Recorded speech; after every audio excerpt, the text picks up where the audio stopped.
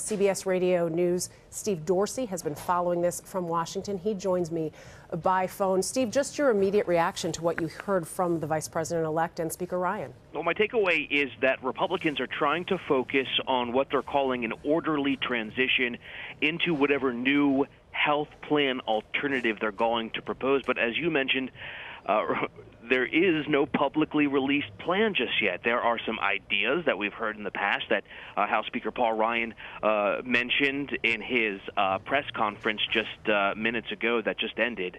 But so far, this is going to be what Democrats especially are going to be attacking not only House and Senate Republicans on, but also the incoming Trump administration as they work on day one to repeal it without an alternative. Yeah, I was speaking with Molly Hooper earlier from the Hill, and she made note of the fact that it's interesting that President-elect Donald Trump would be using executive orders after being so critical of the Obama administration and those executive orders.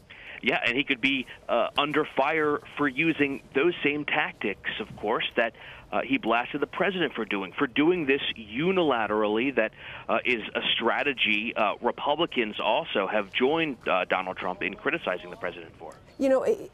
They obviously this has been a debate for years. Since the Affordable Care Act was enacted, Republicans were against it. They have tried to overturn it on numerous occasions. And as you said, we don't have a plan or any specifics.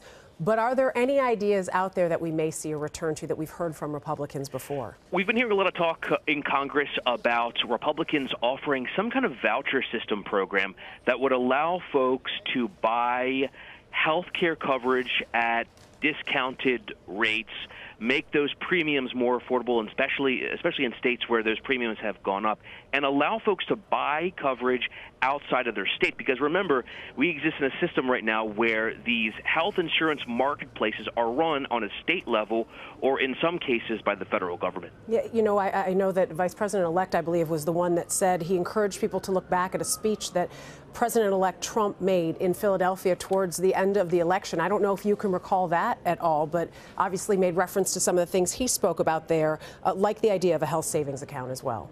Yeah, they really want to give folks what they're calling more control over the price and the availability and the options of where they can purchase health care coverage. All right. Well, Steve Dorsey, I guess we have a lot of questions still remaining out there, despite hearing from the Republican leadership today the idea that they will repeal and then find something else to put in its place. We appreciate the time, Steve. Thank you. Thanks, Gina.